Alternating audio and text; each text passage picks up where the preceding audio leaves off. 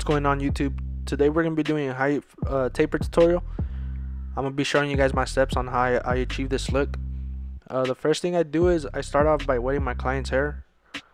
Make sure to get it really damp, that way we can come in with their shears. And I'm gonna give them a messy top, nothing too crazy, just a little bit of texture on top.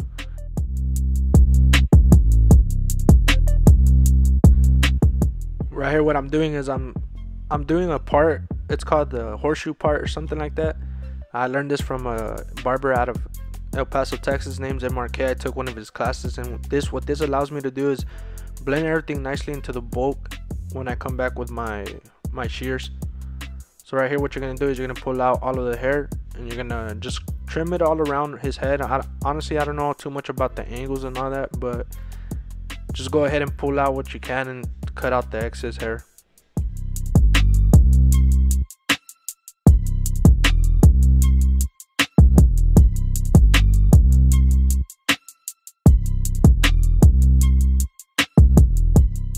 As you can see, I'm just pulling it out and just trimming it up. This is how I always do my when I do like messy tops. I always do this technique.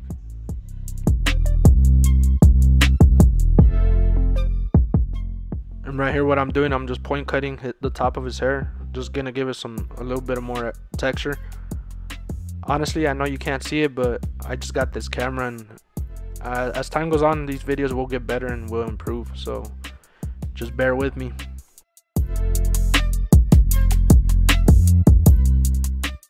Right here, what I do is I just come in with my thinning shears. These are the Barber Nova thinning shears. They sent me these as a care package, and honestly, I really like them. The thinning shears are really dope. They cut off the weight pretty easy and really compatible with any type of hair.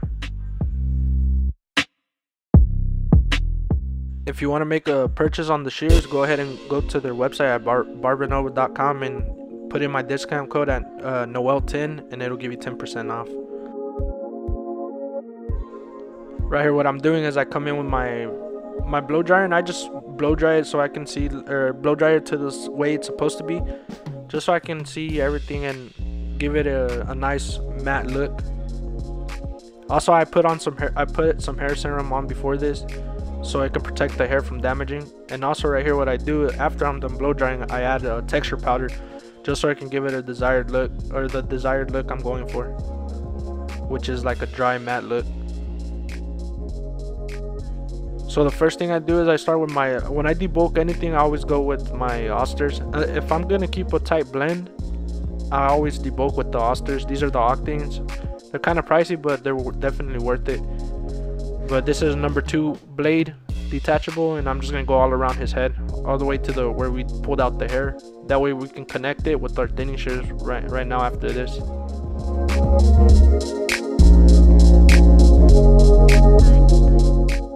When using these detachable blades, make sure you keep the blade flat, because you can nick somebody if you go in pretty rough with it. Just keep it flat and let it do its work. Let the machine do its work. Just glide it through.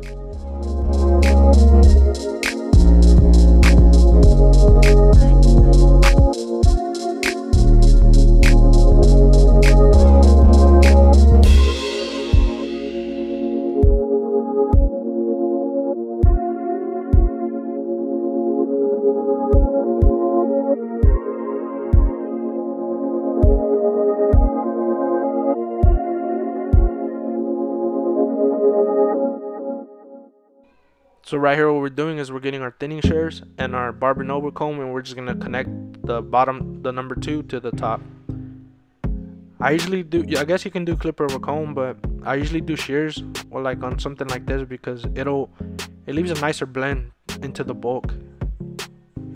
Using the clipper over comb technique, it leaves more like a boxy look, but using the shears will take that boxy look out and give it more of a smooth blend. Now keep in mind, when you do use your clipper over comb, it will be a faster cut, so if you need to go faster, but I usually take about 40 to an hour on each haircut. So it just really depends on what you're going for, what type of, if you're trying to go fast or whatever. So right here, what I do is I grab my Oster Octanes. This is the 5/0 blade on it, I created my first guideline. You can use any other type of trimmer or clipper, whatever, to make your guideline. This is just what I use. So after I do that, I go in with my shavers. These are the Gammas. They are pretty dope. These shavers, they're a little loud, but other than that, they're pretty dope. And what I do is I take it all the way to the line just with light pressure. Don't press too hard, because you will leave a harsh line, and it'll be harder to take out when you're doing the blend.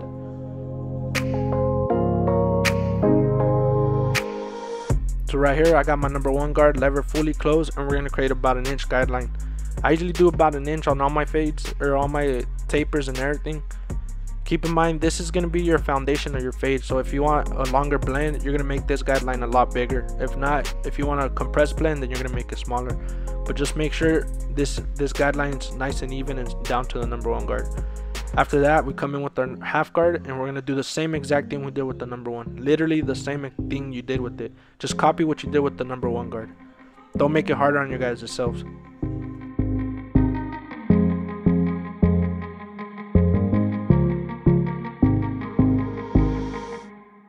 You're basically just softening down this line you made with the number 1 guard. Lever still closed on this half guard.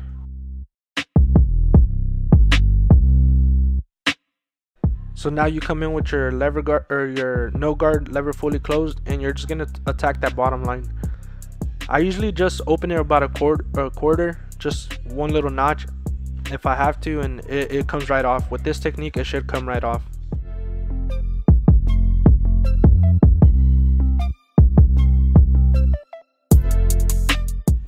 If you have to open it some more, go ahead, don't be afraid.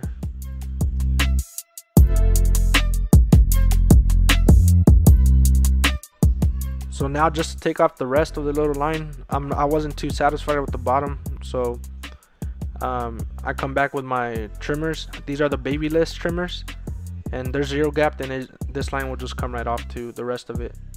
The rest of the line that the clipper didn't get, these will take that out. Any trimmer will work also, as long as it's 0 gapped. Okay, once we take out that line, we're gonna come in with our 1.5 guard lever fully closed, and we're gonna create about another inch guideline. Since we did use the number 2 on the side of the detachables, it will be a little bit a little hard to see, but if you pay close attention, you'll be able to tell like where you're setting in your guideline. It ain't too hard. Now what you do is you're gonna fade down with your number 1 guard lever fully open, and you're just gonna do the same thing you did with your 1.5. Literally, you're gonna take it on the same spot, and you're just gonna start fading down. Right here, we're gonna close it halfway, and then we're gonna go a little bit more under that. We're basically just taking out the dark spots.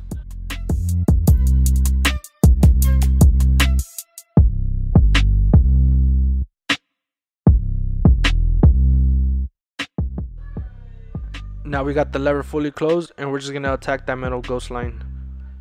It might not take it out completely. In some cases it will, but since he has thick hair, it's not going to. And don't even worry about it, just let it be. We're gonna come in with our half guard on the next step.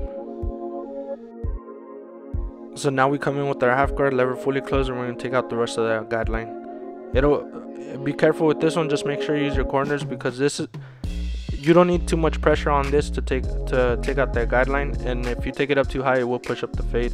But this is gonna bring the blend together.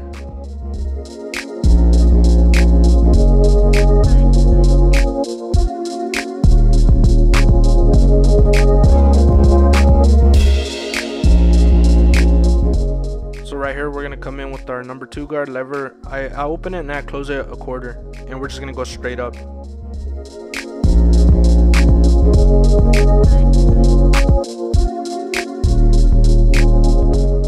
You're not really setting in a guideline right here, you're just going straight up so it can connect it to the bolt. Now I come back with my 1.5 guard lever fully open, and I close it about a quarter and come right underneath that.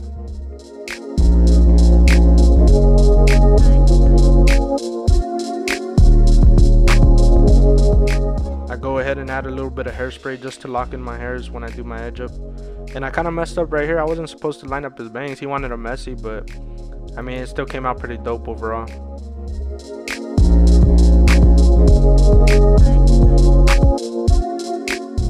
I do use enhancements on my haircuts. I am a fan of enhancements. A lot of people ain't, but I think they're pretty dope. My clients like it, so I just keep doing it.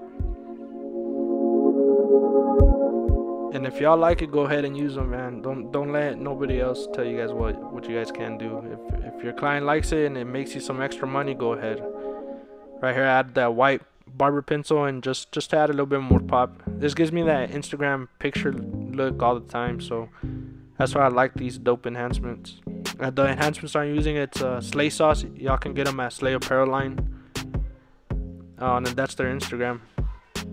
And right here, what I'm doing is I start off with my austers again, and I just set my guideline pretty high, just so I like my tapers and everything to have a lot of baldness too. That's what makes them pop out pretty good.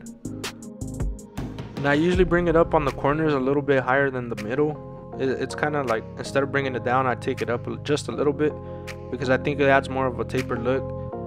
I used to do them like curved, and yeah, it's cool. I mean, I don't have nothing against it. I really like that too, but I just like the way this comes out better.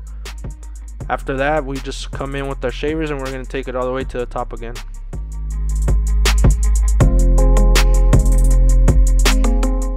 So now we come in with our number 1 guard, lever fully closed, and we're going to do the same thing. You guys can make the guideline bigger on the back if you guys like. It's really up to y'all. At least an inch. At least always make your guideline, this one, at least an inch and a half at most. But make sure it's all the way down to the number 1 guard. Go in a couple times just to make sure. Don't be afraid. So now we come back with our half guard, lever fully closed, and literally when I tell you guys, do the same exact thing. Do not stress it. Just copy what you did with the number 1 right on it, but instead with the half guard, lever fully closed.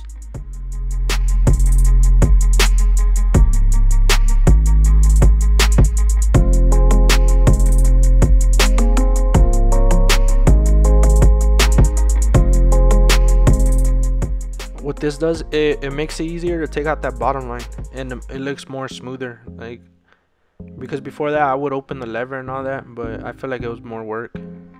But I mean, this right here is gonna allow you to just take it out like very easily. And like I said, you can open it about a quarter, and that's all you're gonna have to do. You won't have to really play with it too crazy.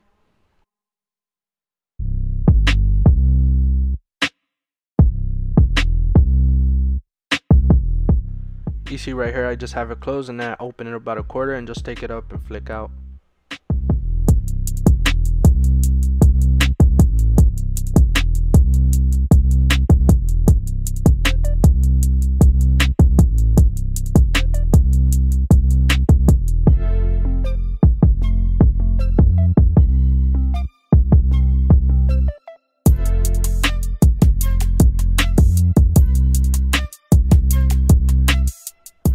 So if your clipper does not take it out completely, don't stress it. You always come in with your shaver, or not your shavers, your trimmers, your zero gap trimmers. Any trimmer will work, and just flick the rest of it out. It'll come right out.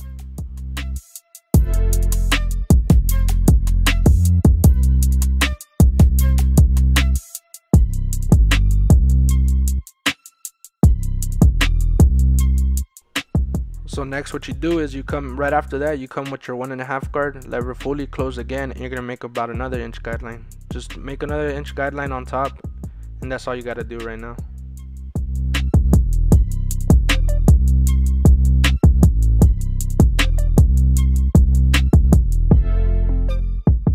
Right after that, you come in with your 1 guard, lever fully open, and you're gonna copy the same thing you did with the 1.5 right on it, literally again. So right here is where we're gonna start sandwiching the blend. We're just gonna start basically fading down.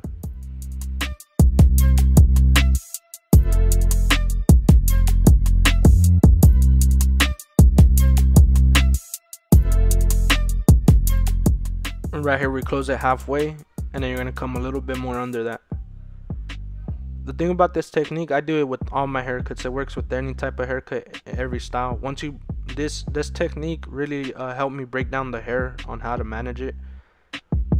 And then you fully close the lever right here, and you're just tacking that middle ghost line. Keep in mind, this ain't gonna take it out completely, but it's getting it ready for our next step. Right here, right after that, we're gonna get our half guard, lever fully closed, and just use our corners. And you're just gonna flick out that line. It should come out on its own. Basically, just let the clipper do the work.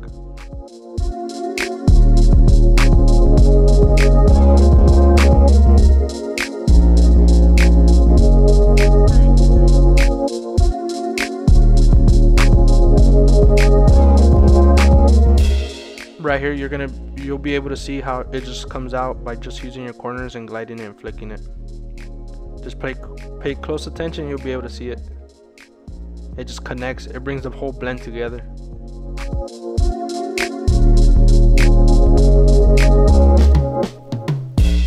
Then we got our number 2 guard, lever fully open and then closed about a quarter. Right here I slowed it down for you guys so you guys can see that we're not really creating a guideline, we're just bringing it up. We're just going straight up with it. So now we get our 1.5 guard right after that and lever fully open, and we close it about a quarter and we just go straight up again. Right underneath it basically. And it's slowed down for you guys again so you guys can see the way it's supposed to be done.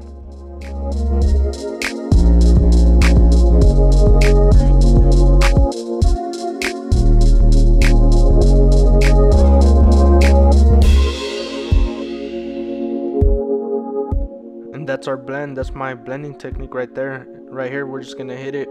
We're just gonna hit the side lineup on the back and you'll be good to go.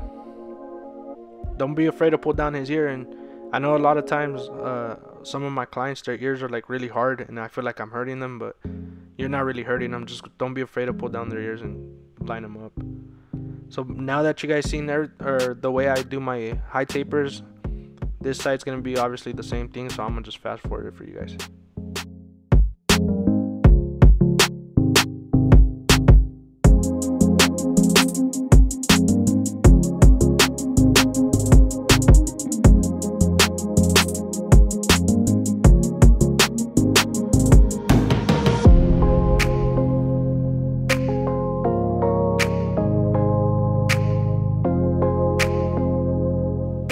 So this is how my client came in before,